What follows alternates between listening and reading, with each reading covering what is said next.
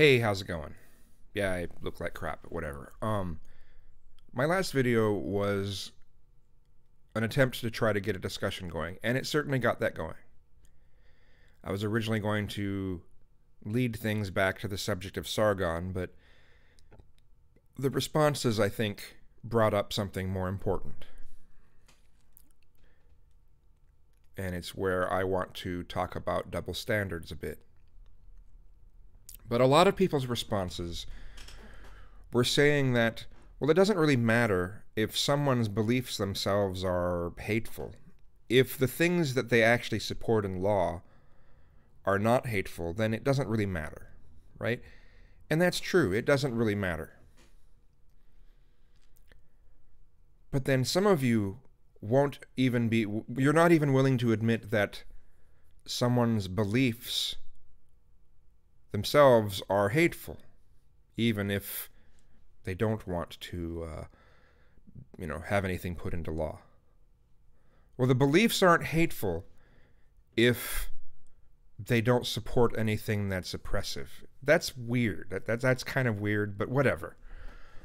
But to anyone, that gave any sort of similar answer, let me ask you something. Would you hold that same standard towards Francesca Ramsey? If Francesca Ramsey isn't actually stating anything that promotes any sort of law that makes it difficult for white people, then what difference does it make if she makes statements that are negative about white people? Why does that matter? How about Muslims? Muslims who have whatever beliefs they have, but as long as they're not actually shoving forth for laws to be passed that make it difficult for non-Muslims, what difference does it make whether they have those kinds of beliefs?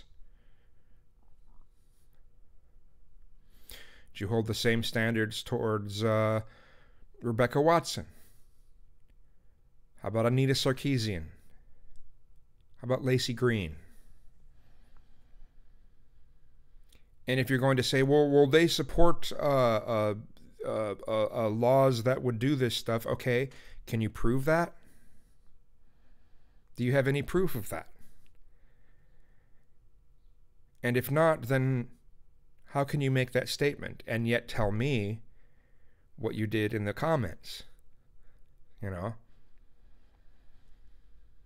Do you have double standards or do you not?